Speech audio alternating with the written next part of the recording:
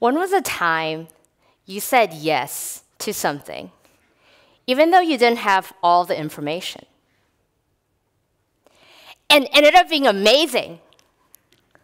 For me, it was when I had decided to pick up a new hobby and try out improv lessons 2 years ago.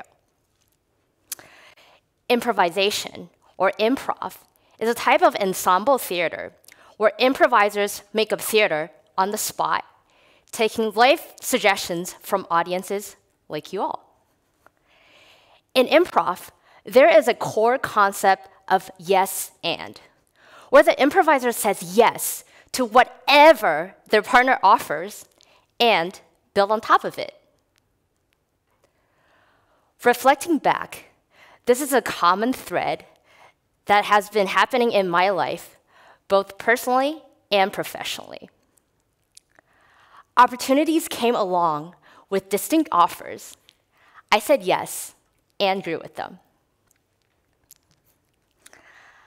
I said yes when I was 18 to pursue an education in the US, leaving everything and everyone I knew from Taiwan, also known as the land of pineapple cakes, bubble tea, Din Tai Fung, and semiconductors.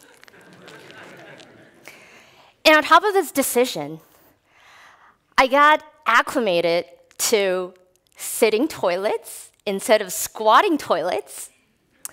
I got used to portion sizes that are usually meant for two. And I also got accustomed to people asking you, "Hey, how's it going?" without always expecting a thorough answer. I said yes to trying live octopus, or sanakji, in South Korea. And I learned that the suckers continue to function even without the input from the brain. I said yes to traveling to Peru with 3 people I knew and 4 people I didn't know. Imagine traveling with strangers. And I had an amazing time exploring Machu Picchu and the Sacred Valley in the Andean Highlands, where we all bonded over a shared food poisoning experience at different points of the trip. I said yes to becoming co-host on the Azure podcast, just 4 months after I joined my first job out of college. And because of that, I got the privilege to learn from the experts. I got to develop a framework of asking questions.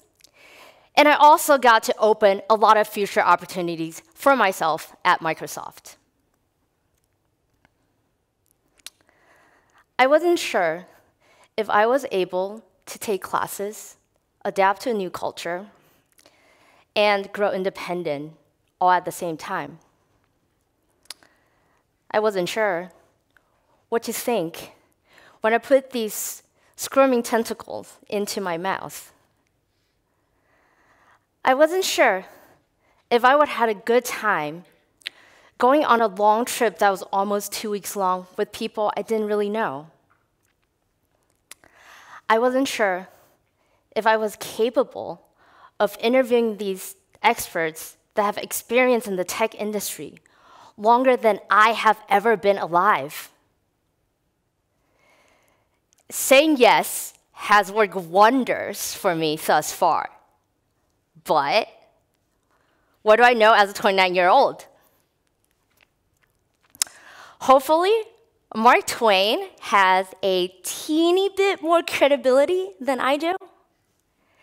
He once said, 20 years from now, when you look back, you'll be more disappointed by the things you didn't do than by the things you did do.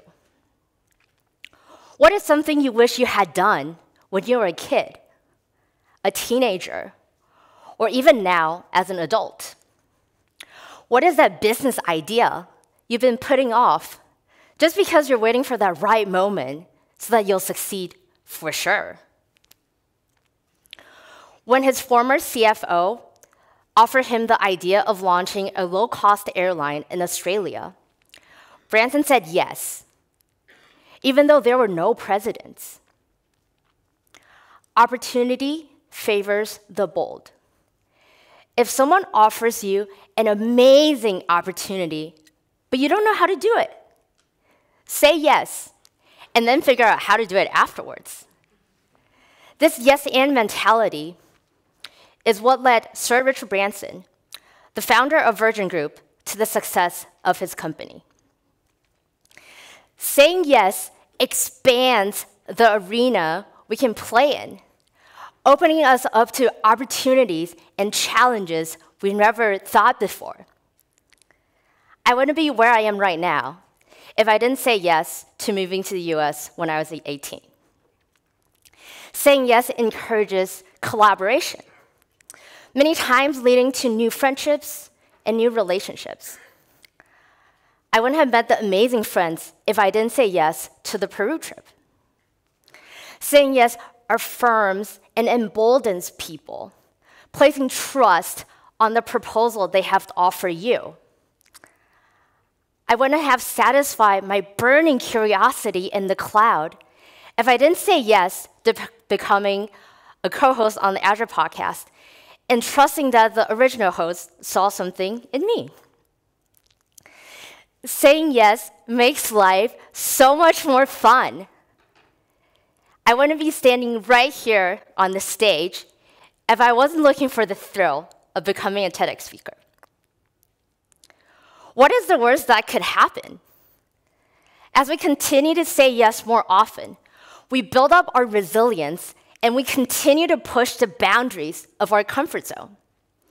What used to be uncomfortable is now palatable, and what was comfortable now second nature. So now, I invite all of you to take out your phone. I'll wait.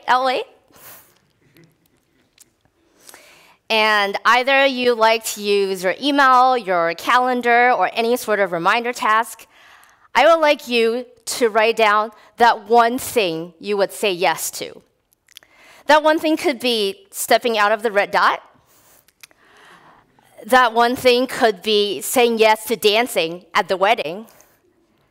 It could be a new speech, becoming the TEDx speaker for 2024. It could be that date you've been waiting to ask someone out who was really special to you. A call to a friend that you haven't talked to for a long time, but you're really hoping to get in touch again. Say yes and embrace all the amazing things that come after. Thank you.